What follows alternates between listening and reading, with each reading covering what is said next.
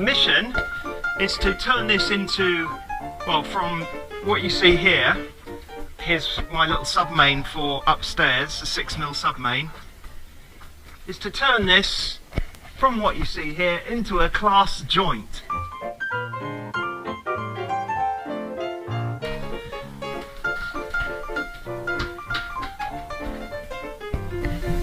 Here we are, Riverside Sheet Metal and Fabrications, and this is where hopefully you'll be able to order the stainless.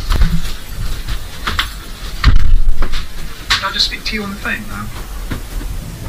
6, maybe 7 foot. I was going to order you an 8x4. Oh right, okay. So, yeah. That was all the price of it, so you did an 8x4 sheet. Do you want me to pay up now? Bloody hell, I've never had that before, you can come in again.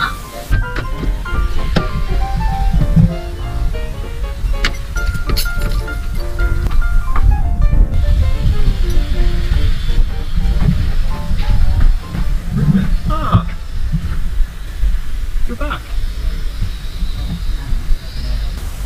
Right.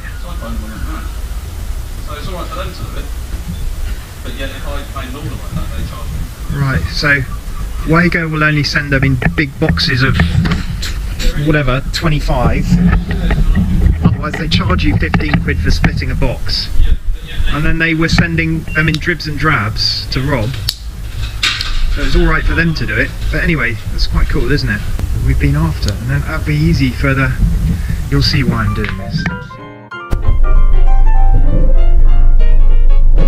So this board is, it's just, the house is quite messy at the moment. What do I mean by messy? It's messy because it's between first and second fix. Some of it's been,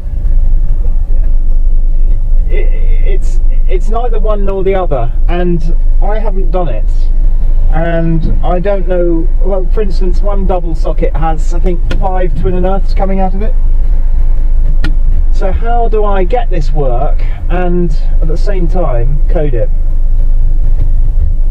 And the answer is I don't connect any of it up. I'm going to get rid of him, and actually turn that into, that will be for the sub-main. This will go, everything off, line it out with aluminium. There's going to be a cupboard round here eventually, and then trunk all these in, I've got 4-inch galv trunking, so that will all be trunked into my Schneider connection box. And the connection box is what the other guy's circuits will go into, not my consumer unit. So my consumer unit will be hardwired to a connection box.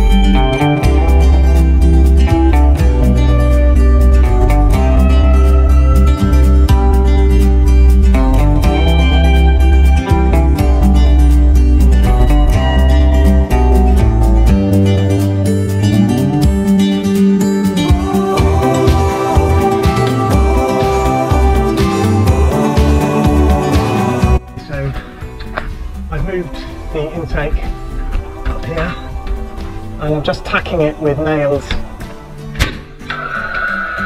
before I put the wall dogs in. And the double stack board there then.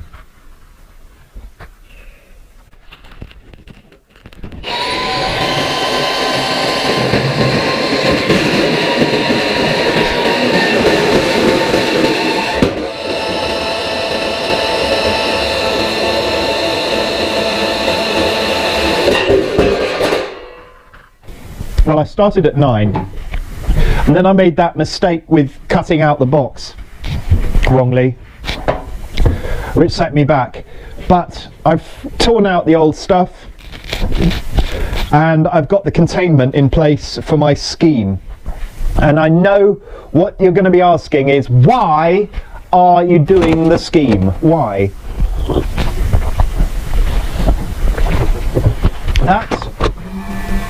That rewire has been done by tradesmen from another country who come in and go out but can't come in at the moment. So it's kind of been left halfway done, and although they've copied, I've done the second floor and they've kind of copied the way I've done it there. Some of the chases aren't plumb, and there are issues in some of the places. There aren't grommets, and the cable routing is a bit messy. No, this project has had a history of going 2 steps forward and a step back, and the plasterer who's in there at the moment is replastering. I think in some cases it's been replastered once already. The Macedonians who came in and plastered didn't really have the type of skill set that you expect in walls in the UK, put it like that.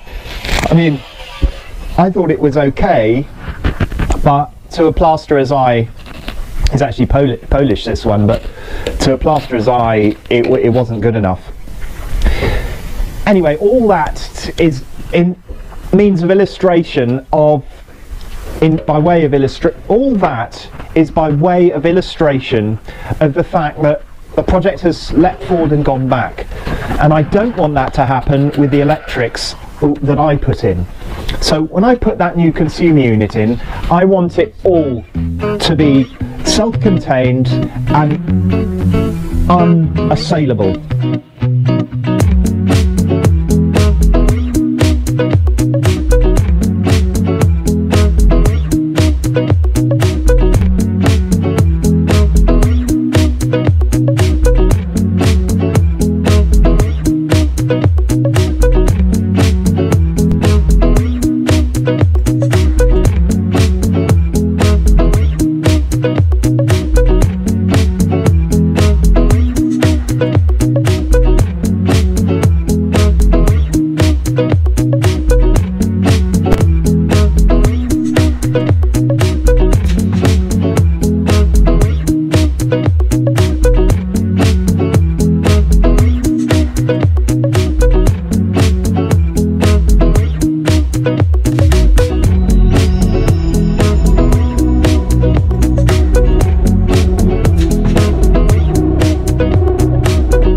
Project has leapt forward and gone back, and I don't want that to happen with the electrics that I put in. So when I put that new consumer unit in, I want it all to be self-contained and unassailable.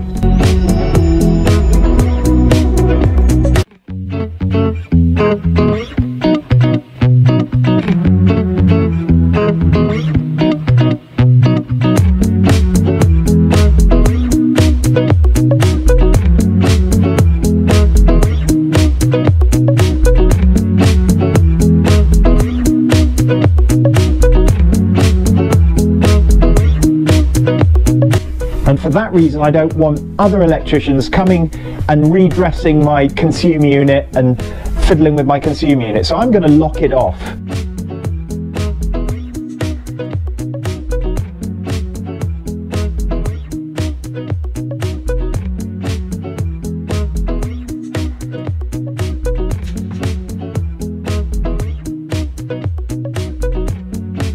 That's why I'm going to have the connection box next to it with the Vargo terminal block, DIN rail terminal blocks. And the Macedonian electrician can come and connect his relevant circuits into relevant capacity Vargo terminal block. So there'll be a couple of 10 mils which I need, one for the kitchen, one for the hot tub. There'll be 6 mils there available. There'll be 6mm for rings available, so I'll bring in a 6mm radial from the consumer unit, and from the connection that can be a ring. A ring can be connected to that 6mm. And then we're going to have lighting, suitable capacity for lighting as well. 16 circuits in all, and all be able to be connected without use of a screwdriver. Unfortunately, I've bogged up a little bit. I left my GoPro microphone somewhere yesterday, and I don't know where it is. Maybe in the office. I'm not wearing it. So, and then the other thing is, the big bog is that I mounted everything at the wrong height. I was too hasty, so I've had to machine up some Delrin.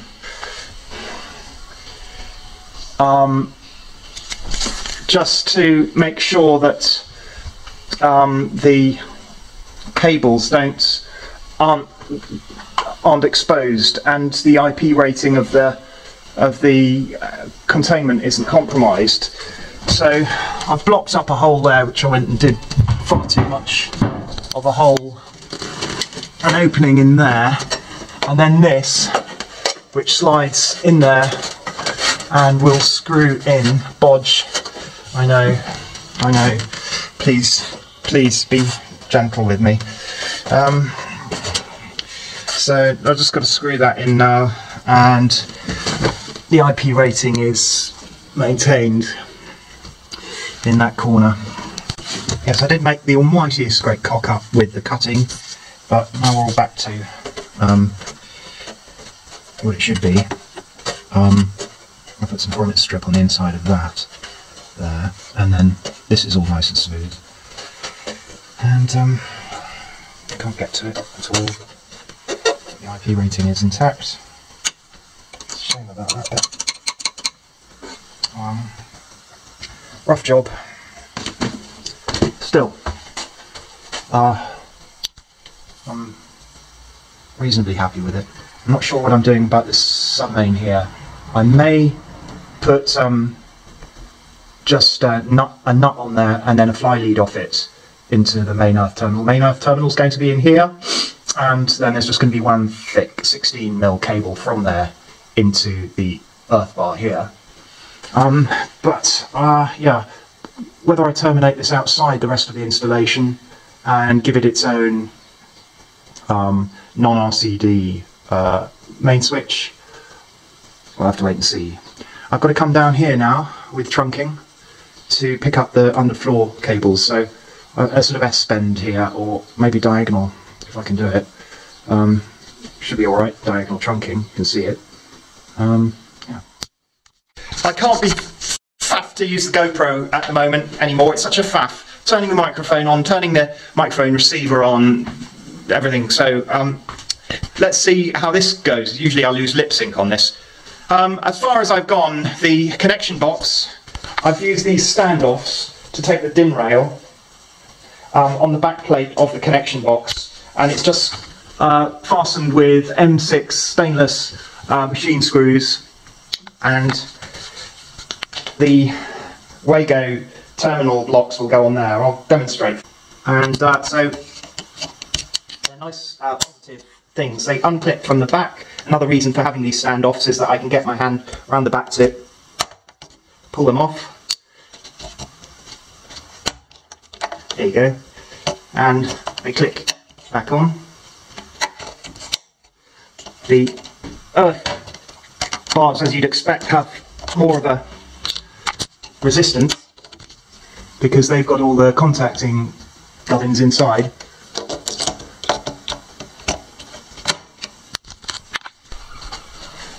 Well, here we are with it in situ, and you can see that here, the clearance on the ways here is adequate for the largest of these. You have 20mm of clearance there for the conductor to double over and make its way underneath the DIN rail out to the house. So when the lid's on, we're not forcing anything because this is the largest.